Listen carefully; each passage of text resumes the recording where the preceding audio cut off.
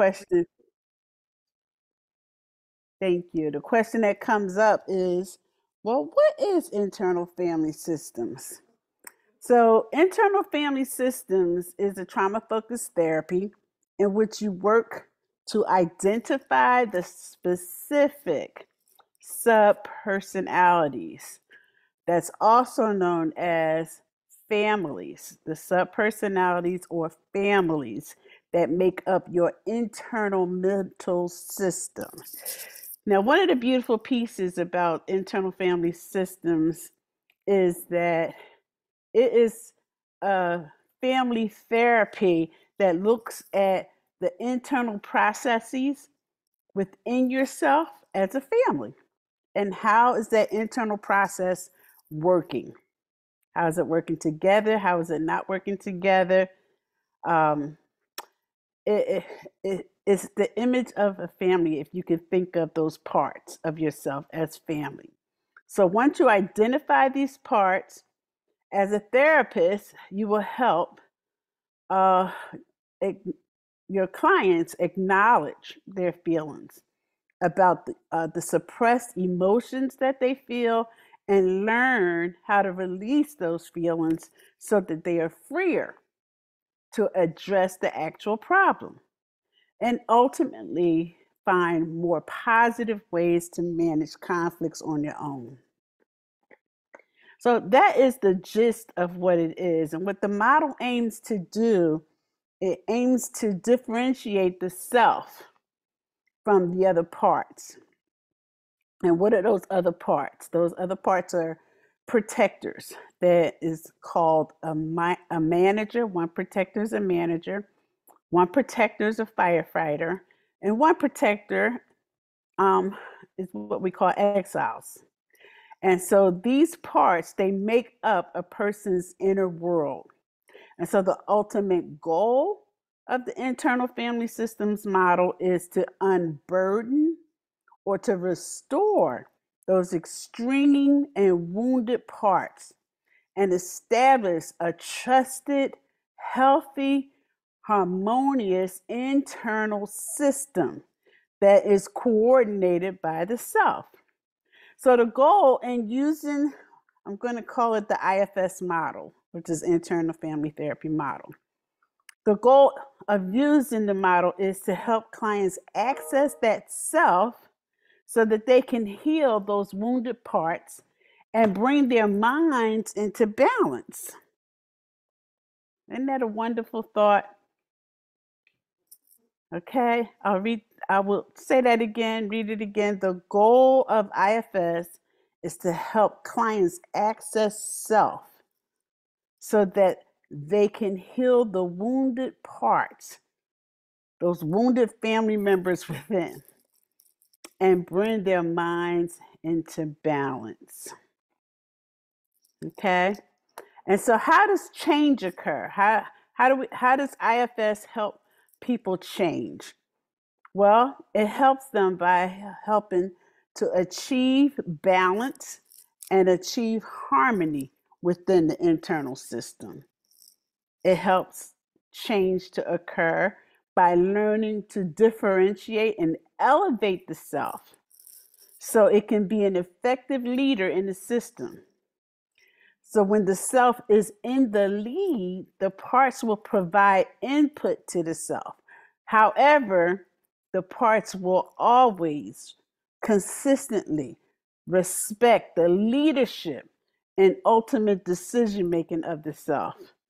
All parts will exist and lead talents that reflect their non extreme intention. So these parts are not terrible parts, okay? They all live within inside of us. These protectors all live within inside of us, and they're there to function and help us as we live life and go through whatever we go through in life. However, the self is that part, that quiet part of ourself that is observing, giving direction, giving leadership to those parts. And so when those parts, through trauma, act out in extreme, when those parts, through whatever situation that we're going through, act out in extreme. The self, the role of the self is to take leadership. Sometimes the self is observant and is learning from these parts.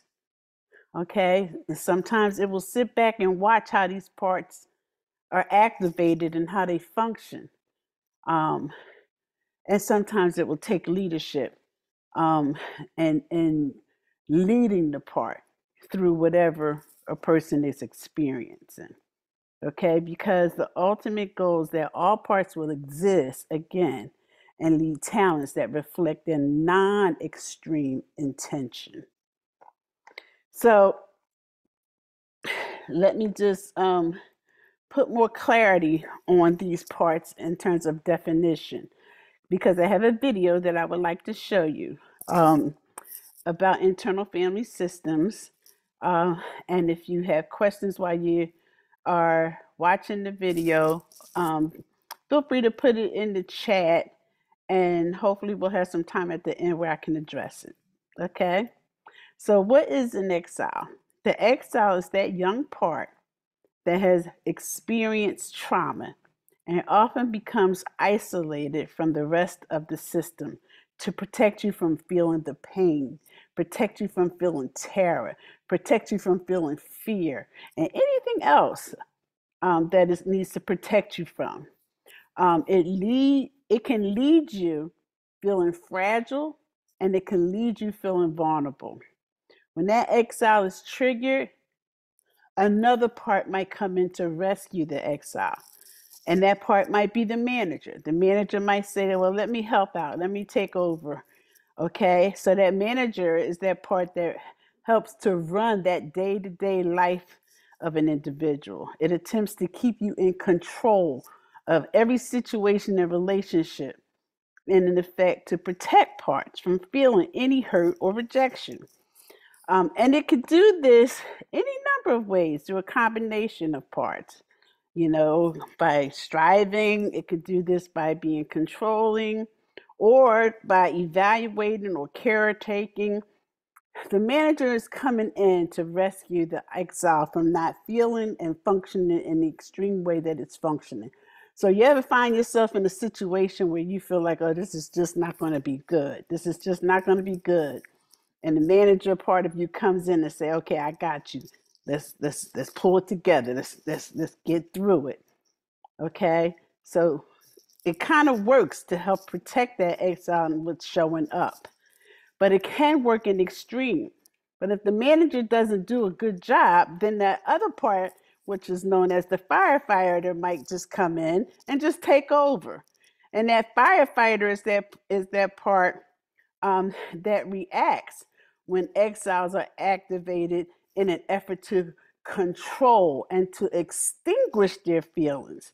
And they too can do this in a number of ways. Okay, it can do this through numbing yourself through drugs or alcohol or self-mutilation or binge eating or sex, a number of things. The firefighter is about extinguishing it. Okay, let's just nip it. And they have the same goal as the manager, and that is to keep exiles away, but have different strategies in how they do that. So let me set up the video so you can see it. And again, let me see it. Okay. It's the activity in the chat already.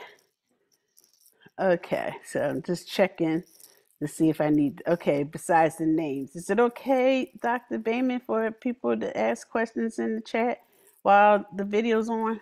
Okay. Sure, that'd be fine. Yeah, and then you could go back and field those. Okay. Yeah. Thank you. All right, here we go. Let's see.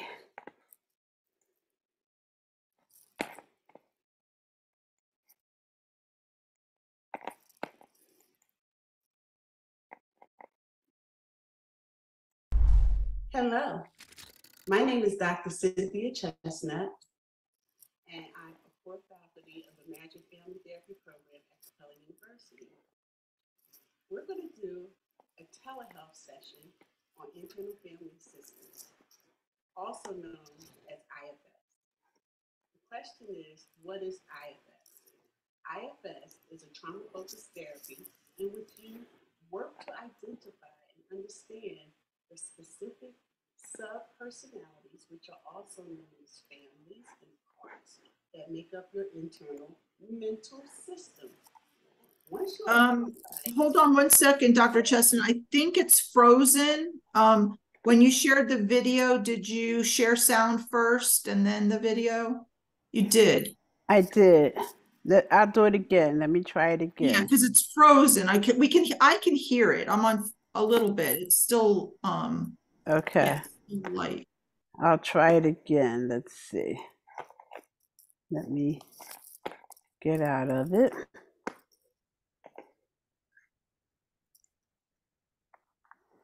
Okay. So I also clicked the sound, what's it Yeah. called? The So optimal for video clip. I did the share sound and optimize for video clip. Maybe I'll do stereo for well, share yeah, sound. Charlie said hearing it through the Dr. Chestnut Zoom instead of through the shared. Oh, did you share it through the share screen? Yes. And you hit before you publish it or whatever, you hit share audio on the bottom. Yes. Yes. Okay. Yeah. All right, let's try it again.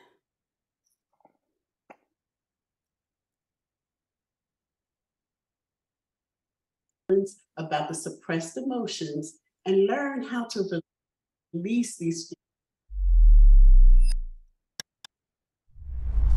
Hello, my name is Dr. Cynthia Chesnut, and I'm a core faculty of the Magic Family Therapy Program at Capella University. We're going to do a telehealth session on internal family systems, also known as IFS. The question is, what is IFS? IFS is a trauma-focused therapy in which you work to identify and understand the specific sub-personalities, which are also known as families and parts that make up your internal mental system. Once you identify these parts, the therapist is going to help you acknowledge your feelings about the suppressed emotions and learn how to release these feelings so that you are freer to address the actual problem and ultimately find more positive ways to manage conflicts on your own. The internal family systems model aims to differentiate the self from the other parts known as managers, firefighters, and exiles, making up a person's inner world. And the ultimate goal of IFS is to unburden or to restore extreme and wounded parts and establish a trusted, healthy, harmonious internal system that is coordinated by the self. So the goal is to help clients find access to the self so that they can heal their wounded parts and bring their minds into balance. I'm going to introduce to you Paul and Charmaine, and we're going to talk about how these parts are showing up and try to identify these parts in a way that the self can learn from these parts and how they show up and take leadership.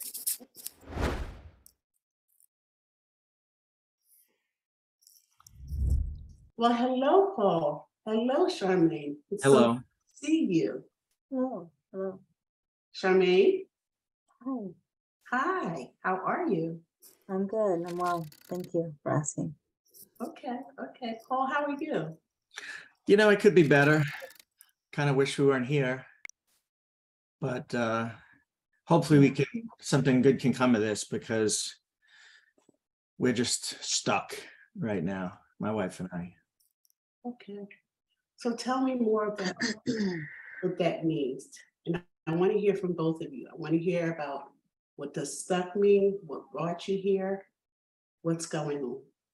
Well, to me, it just feels like everything has become a big deal and we can't even have simple conversations anymore without them turning into a fight or an argument or just leaving me feeling really unsatisfied in the interaction or resentful. Okay, so it's leaving you feel unsatisfied, makes you feel resentful, you're having fights, and you feel like you're not making any resolution in that process. Is that what I'm hearing? Right, yeah, definitely.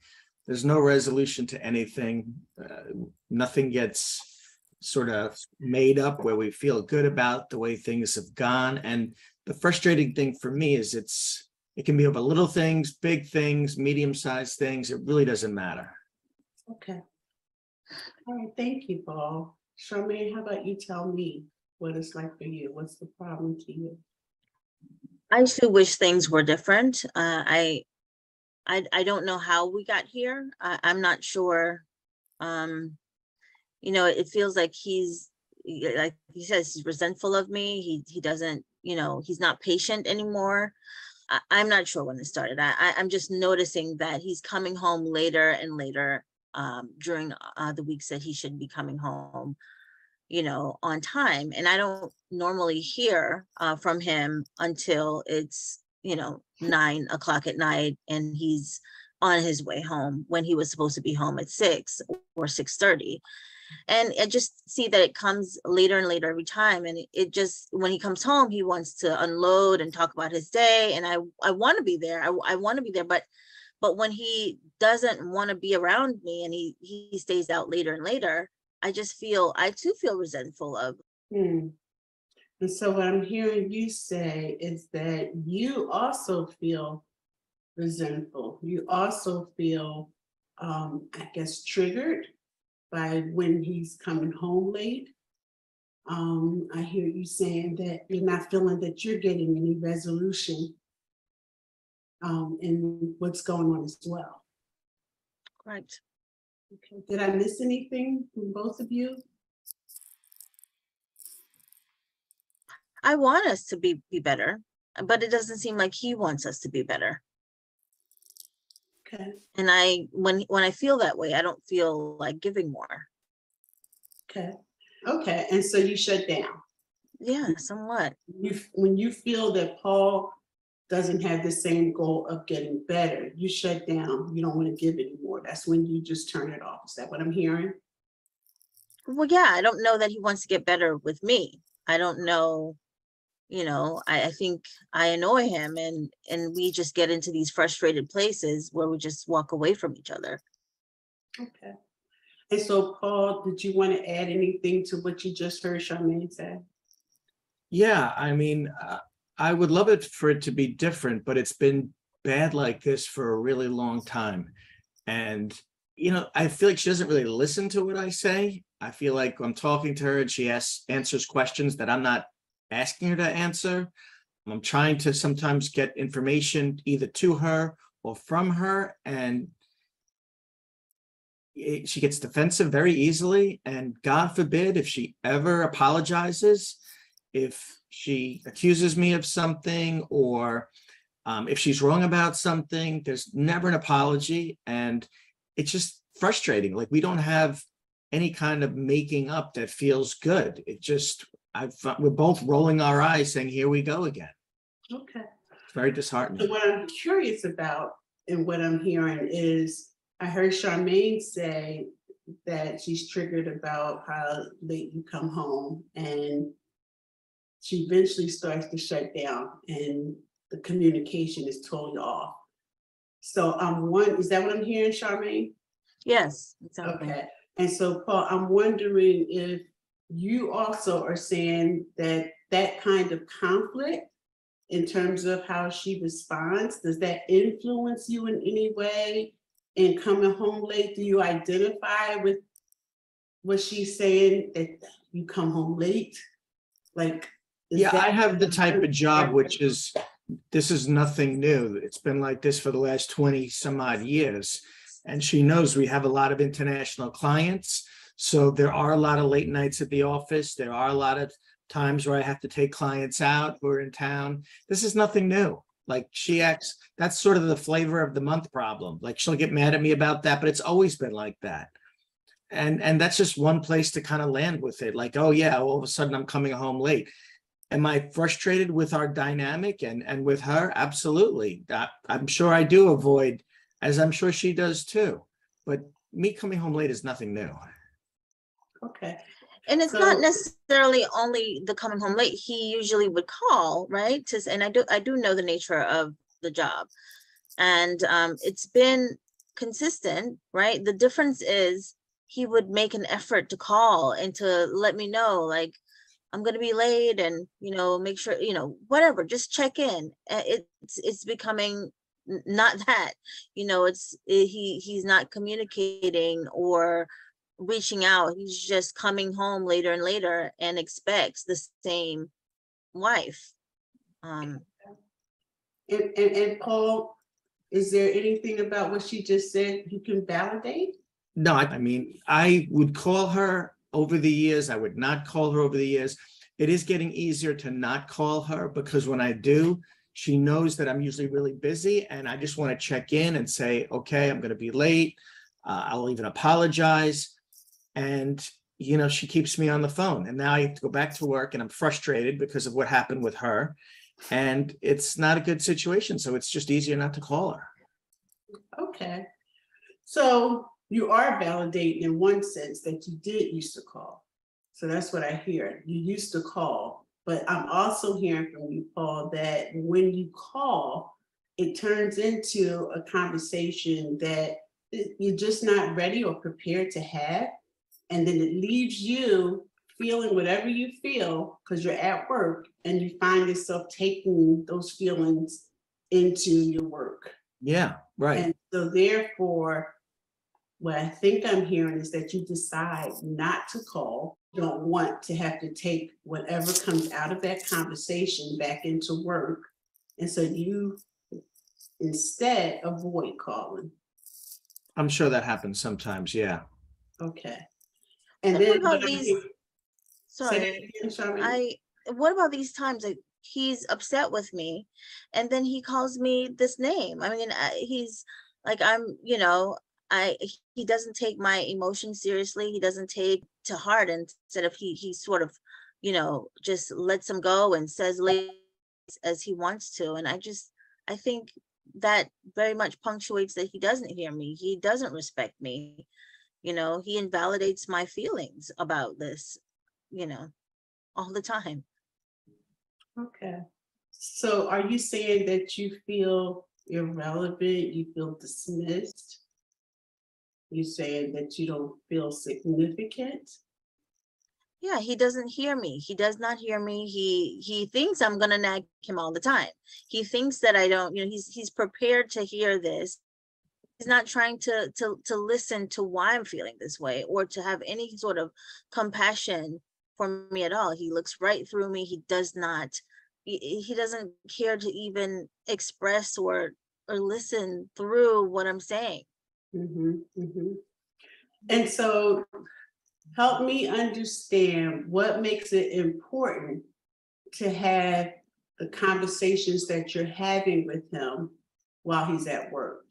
I don't hardly call him on his work time, but an hour. I'm asking that he just calls and let me know. And he used to do that. He used to do that all the time.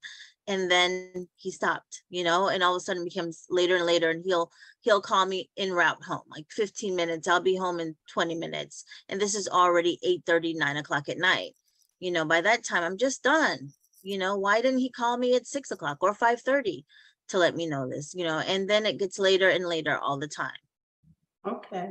And so I'm curious if you heard what Paul said in terms of when he does call and he hears whatever you're saying, that creates a conflict for him that he has to now take whatever that conversation is and whatever those feelings that comes up for him into the back to work because he's still at work. And so what I'm trying to hear from you is whatever those conversations are, maybe you want to give me an example, but whatever those conversations are that you have with him when he calls, what makes it a need to have those conversations while he's at work? He'll call and he's at work and says, he's on his way. And maybe I'll say something like, so why didn't you call me at 6 o'clock? Or, you keep calling later and later. I don't know why that's just a question, he's not having to take this burden back to work with him. Says he's leaving. He says his day is done. As he says, he's probably whining and dining a client. So I don't know. I think he's making that bigger than it is. Okay. And so I'm hearing that it's very hard for you to hear what it's like for him, how he experienced you when you call. That's what I'm hearing. And so I'm also hearing that it's important for you to let him know what it feels like for you when you're calling, because you're feeling like he's not checking in on you, he's not validating you. You need to hear from him. You need to hear from him. And I'm wondering, when you hear from him, what does that do for you?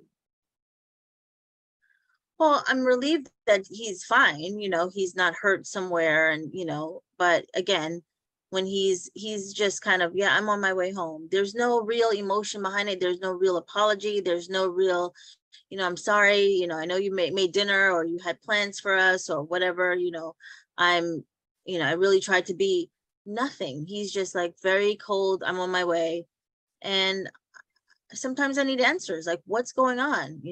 Why didn't you call me earlier? What kept you?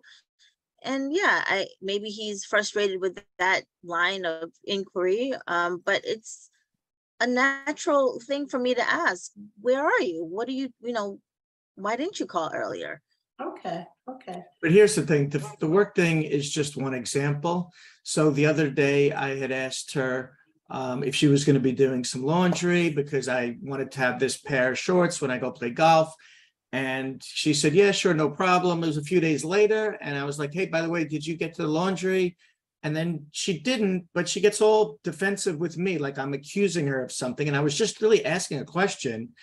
And she just gets all bent out of shape and stuff like that.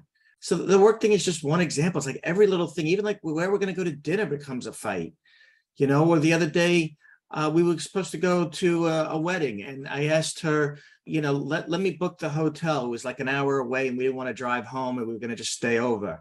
But I was like, it's in a really expensive part of town and we're not going to get a cheap hotel room. I'll look into using some of my points. Well, the next thing I know, she booked a hotel and she sent me the link to the confirmation. And I was like, wait, it's not what we talked about.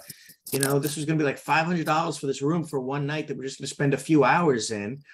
And it's just things like that. We just, there's no working as a team with us. It's just all, a ball of gook. Mm-hmm. And I so booked the hotel. Sorry, I booked the hotel because I didn't want him to worry. I just went ahead. I don't know anything about these miles or these points or whatever. And I just booked it because I just wanted to do something right in his eyes. About the laundry, I just got busy. I think he thinks that I'm at home and I'm not working. And he's working all the time. And so I got busy. I totally forgot about the shorts. I was, I tried to do my best around that. And again, I tried to do my best around booking the hotel so that he didn't have to worry about it. And yeah, I maybe I overstepped or whatever, but we got the hotel. Again, I just can't win here. Okay. And so Paul, I'm curious and I'm wondering about what are you hearing from Charmaine in terms of her need? What are you hearing her need, want, desire from you? That she's a moving target. And no matter what I do, it's wrong. That's what you hear? Yeah, So, because she'll focus on this one day and something else another day. And it feels like it doesn't matter what I do. okay. So you hear that she's a moving target. help me understand what that means. In the past, she'll say, call, I'll call, but she'll give me attitude. Then I won't call, and that's a problem. It just feels like whatever I do, there's never a, hey, thanks, that sounds good. Or it's real simple. Yeah, that sounds fine. Let's do that. It's always a battle. And I'm always wrong. And you're always wrong. Okay. And so I think what I'm hearing from you is that you don't feel successful. You feel that you're going to do something else wrong. You feel not going to be able to show up in a way that she demonstrates that she appreciates how you show up. So you feel defeated before you get started. Definitely. Is that what I'm hearing? I definitely feel defeated before we get started. Yes. And then Charmaine, I'm hearing from you is that you're concerned about his well-being. You're concerned about his safety. I hear that you're kind of preoccupied about how's he doing, what's he's doing. And when you hear from him, you already have all this anxiety and stress around the times that you haven't heard from him, and it escalated whatever you were feeling. Yes. It escalates. So by the time that you hear from him, you can't appreciate it. And so your fears, your sadness, your frustration, feeling invisible, feeling not valued, that shows up. And you can't really have the conversation that you possibly could have that could feel successful. I don't know. Is that what I'm hearing? Yes, Okay. absolutely. Okay. So what I hear from both of you is that there's a need to feel affirmed. There's a need to feel validated. There's a need to feel recognized in whatever situation you're in when you interact. I'm also hearing that as opposed to paying attention to each other's needs, that you zero in on what it's like for you when you're talking, when you're interacting. Does that make sense? I guess. Yeah, I'm just not sure how to get there. Yeah. Okay. And so what I'm curious about is, what are those wounds? What is that underdeveloped place within you that causes you both to respond to each other in a way that agitates your interaction because you're not getting your need met? What's coming up in you? Charmaine, you want to know he's safe. You want to know he's okay, right? Right. I don't believe that's Paul, true. I don't think that's true. I I think she do. wants to hassle me. so She knows Paul, that I'm don't. safe. I've been working at the Paul? same job. Paul, thank you for what you just did, because what you just did is what she's saying you make her feel. You dismissed how she felt, didn't recognize what she's feeling, but you feel what you feel, and that's what you react to. So you don't trust that she's feeling what she's feeling. Is that what I'm hearing? Mhm. Can you see that? And so I'm curious about what's coming up in you that wants to shut all that out. What's coming up in you that doesn't want to pay attention to what she's feeling and tune into what she's feeling. Instead, Yeah, our dynamic is just very toxic right now, and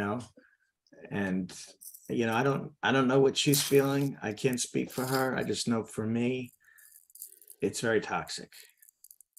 and I hear that, but I also hear it's very difficult for you to identify for yourself what's preventing you from tuning in to what it's like for her. Because that's you. That's what's going on inside of you. So are you feeling overwhelmed? Are you feeling, No matter what I do is wrong, is what I'm feeling. And that's why it's easy to just give up or roll my eyes. okay. So you don't feel validated, you don't feel valued, you feel you're wrong before you get started. I'm not even really shooting for feeling valued and validated. I just want things to go smoothly.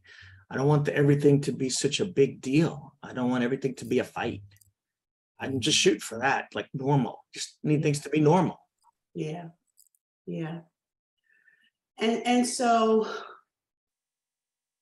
let me tell you about this model, because what I'm hearing from both of you is how your protectors are showing up. Your protectors are showing up in a way that is avoiding and preventing you from hearing each other. So there's this undeveloped part within that we call exile. There's this part within that gets triggered where you feel sad, you feel guilt, you feel pain, whatever feeling that's coming up, you feel defensive, you feel not recognized, whatever feeling that's coming up, there's this part that comes up where it gets triggered and then you act it out in a way that is either very difficult to manage, which is another part, because you're trying to manage these feelings. You're trying to manage what it's like for you. And then if you're not doing a good job managing it, you don't want to feel anything. You just want to numb it out. You want to extinguish it. You don't want to feel it. And so you might deflect, you might avoid, you might do whatever you need to do to not feel what you're feeling. And it can show up as a complete shutdown. It can show up as if you're just cut off. You're just not emotionally present and you're not aware of what you're doing in a way that could help the situation. Tell me what you hear me saying in defining these parts and how they show up. Either one of you can go first. I want to hear from both of you. I definitely feel protective. I feel like him not listening to me or not hearing me feels like I'm alone in this. And I do, he says he doesn't really care about, me validating or seeing him, whatever. I see what he does. I am grateful that he's such a wonderful provider for us.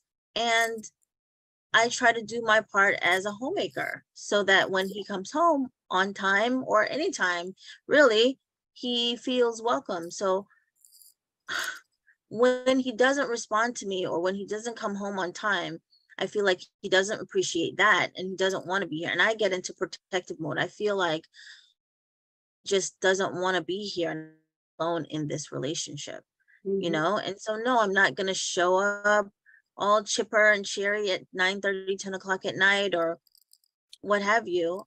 But I do respect and appreciate his work ethic and what he does. I don't think he does me. He doesn't really appreciate that in me. Right. And so what I'm hearing is what gets triggered for you when I put the whole story together of things that you said thus far is a fear. There's a fear about how Paul's doing. Is Paul well-being and okay? You're concerned about him, and you just want to hear his voice. And in hearing his voice, somehow that soothes you. But when he doesn't recognize that that's what you're trying to get from him, then that takes you to another place and you're trying to manage it. You're trying to pull it together. And you feel a little defensive, but you also feel vulnerable, and it increases the pain and hurt that you feel that he's not seeing what you're trying to do and how you care about him. And that's all you want to hear is if he's okay. And can he just keep checking in periodically to let you know, I'm good. I'm good. I'm okay. Does that sound like I'm hearing you? And I know that it's best to hold down the household, and I'll, respect for that as well. Okay. And so you're trying to manage. You're trying to manage your interactions with him because of how that anxiety comes up, how the concern comes up that you have for him, and you're trying to manage for yourself how you keep it together when you're talking to him. Does that sound like I'm understanding? I try to keep it together when I'm talking to him. It doesn't always show up like that because I have time to sort of stew in, this idea that he's not coming home on time and, doesn't want to be there when he does get there, and, that he doesn't really appreciate my part of the team building efforts in our household and our family. So you feel unvalued as well. Sure. Feel unrecognized, but you're trying to manage yourself and keep it together. Is that what I'm hearing? To the best of my ability right now. Okay. So that would be a yes. Yes. Okay. So yes, that is what you're hearing. Okay, good. And so, Paul, what I'm hearing from you is it's just too difficult to even tune into any of what she's saying around how she feels, how she thinks, what she's doing. It's just too difficult. And so whatever's being triggered in you, it's just difficult to the point that you just shut down. You anticipate that it's not going to go well when you interact with her. Mm. And so in that anticipation, you just kind of know that I know what I'm going to deal with. Let me get ready for whatever I'm going to deal with just to get through it and to get out of it. Mm-hmm. Yeah. Okay, so it sounds like I hear and understand you. Mm-hmm. Okay. And so what's playing itself out for you, Paul, is whatever is being triggered in you, whatever that is, maybe a lack of understanding what it's like for you and how hard you're trying to do whatever you're trying to do. How you're trying to take care of your family, how you're trying to take care of her, whatever you feel dismissed about that she's not recognizing, it's been too hard for you to work on it. You're almost at the point, or you're at the point of just giving up and even trying to work on it. So you're already got your defenses up, you're already numbed out that when you interact with her, it's just about trying to get through it. Just trying to get through the interaction. I think that's fair. I think my defenses are up and I just try to survive our interactions. Yeah, I think that's accurate. Yeah. And so what we call that is like a firefighter. It's you trying to numb yourself out. It's you trying to shield whatever's coming at you. You're shielding it. You don't want to let it in. You let it in. It didn't do well. So now it's like, I'm just going to protect myself and just get through whatever interaction I have with her because she's not meeting me where I need to be met. Does that sound fair? I think so. So we call that the firefighter playing itself out. And so what's beautiful about both of you and how we describe what it feels like for you is that you're able to pay attention to how you are showing up in your interaction. You're gathering information about how you show up. And to even validate your experience, to validate how we just talked about defining what it's like for you, we have that part of us that is ourself. It's like ourself is observing. It's observing what we're doing. It's observing how we're feeling. It's gathering information about what this is like for me. Can you identify with that? Yes. I think so. Okay. Tell me how you identify with that. Use that to tell me what you see and what we just talked about what's going on inside of you. I mean, it sounds like you're saying it takes two to tango, which I believe. It takes two people to make a relationship and two people to break a relationship. So, I'm sure I'm not doing everything right when we get together and when things come up, but I feel like I'm doing the best that I can, and I'm just looking for things to go smoother than they do, and for her to just not get upset at me all the time. And sometimes I wonder whether she's happy with herself, and I'm just like the closest target. And so you observe yourself. Do you see yourself observing yourself and getting your defenses ready? Because you know you're going to interact with her. I'm sure, yeah. Okay, because that's what's important. Because that's that self. That's that part of you, that most innermost part of you that is observing and setting up how your interactions are going to be with her when you interact. Does that make sense? I don't have this problem with other people. Well, I'm sure that's true, but you had a problem with Charmaine. Definitely. Okay. And so when you see how yourself, that self part is that quiet part of you that's like, okay, this trying to decide, you know, how I'm going to manage myself, how I'm going to deal with whatever is like for me in my experience with Charmaine. Do you see that part of yourself showing up? I'm not sure. Okay. So there are 4 parts. And the part that is significant is the self. The self can take leadership. The self is that part that is observing that I just been triggered. I'm triggered. Charmaine triggers me. Do I want to feel the trigger? No. Right? And so that trigger is what?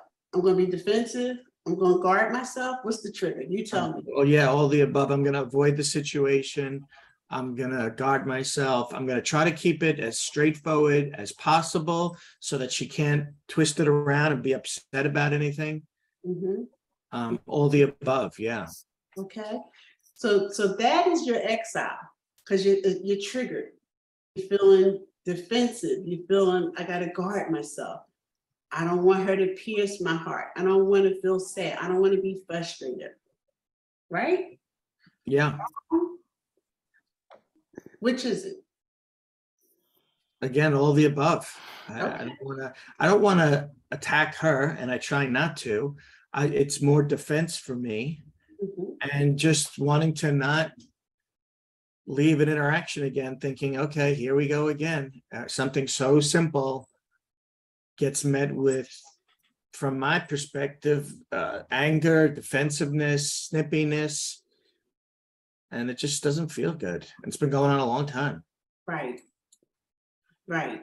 And so you are recognizing that you're being triggered, right? Definitely. That part of you that's recognizing that trigger is called the self.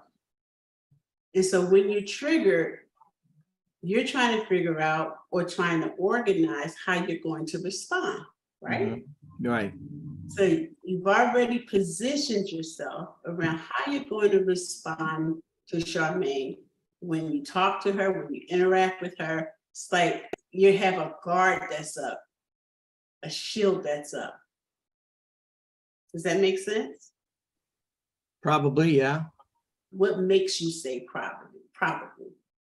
Well, it feels like I'm being a doormat if I don't defend myself when she attacks me. I'm not just putting a shield up because I want to stay distant from her.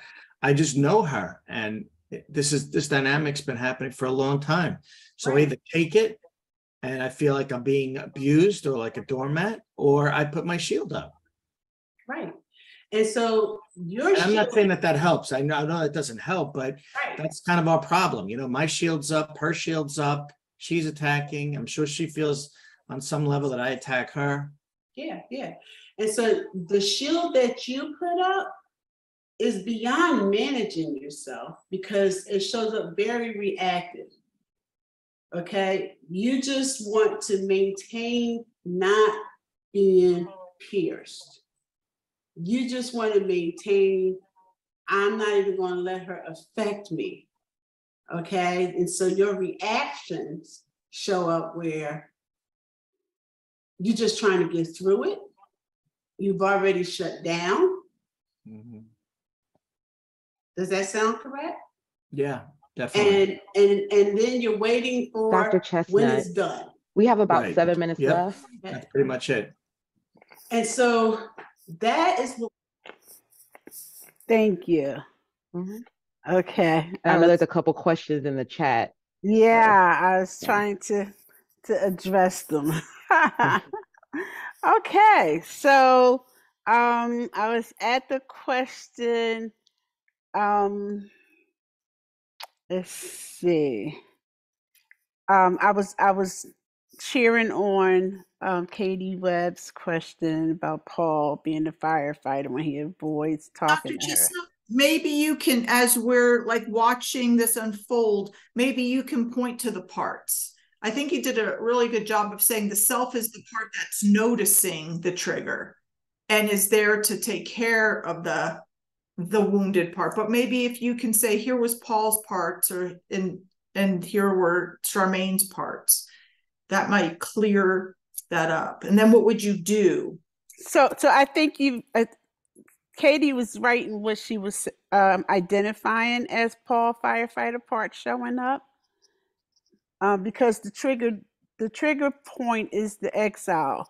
So he feels what he feels. It's his frustration that he's feeling, and instead of dealing with and managing or trying to get the self to step in to help him to kind of not dismiss her, empathize with her, to respond to her appropriately by hearing her and just trying to be empathic to what she's feeling and work through it with her.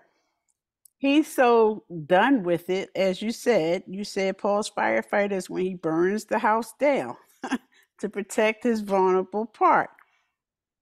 He's so done with it that he's numbed out. He avoids it in the extreme. He's not coming home. He's not allowing. He's not what you say ailing home. He's not coming home. Not ailing is a way that he is protecting. I don't know what you mean there, but he's done. He doesn't even want to deal with this. So that avoidance is an extreme. He's numbed out. So the firefighter is just distinguishing the feelings. It's distinguishing what the exile is feeling. Does that make sense? So instead of, what I understand is, instead of speaking for his part, which would be, a part of me is really scared now when I feel that you're attacking me. Part of me, that part of me, and then Paul takes care of that part. It's not Charmaine's job to take care of Paul's part. It's Paul's job to take care of that exile and that part. Instead of the manager coming up, the self takes care of it. So you're speaking on another piece of what should happen. What I'm trying to describe at this point is how to identify the parts when they show up. Okay. So in identifying, if you just focus on how to identify the parts, you'll be able to come up with whomever you're working with on the interventions that you'll use. Right now, we're just identifying these parts revealing themselves. Okay. Does that make sense? Yeah, I mean, I think a really good book is Schwartz's You Are the One You've Been Waiting For, which is about how to work with couples in IFS. And so I think, because I'm sure people are really curious and want more, and you can only give them a taste, right? So yeah, well, and that's the taste. The taste is how to identify the parts. That's what this video is aiming to show you. Okay. It's aiming to show you to recognize the parts when they show up and how to identify them. Then you'll move into actually doing interventions to treat them.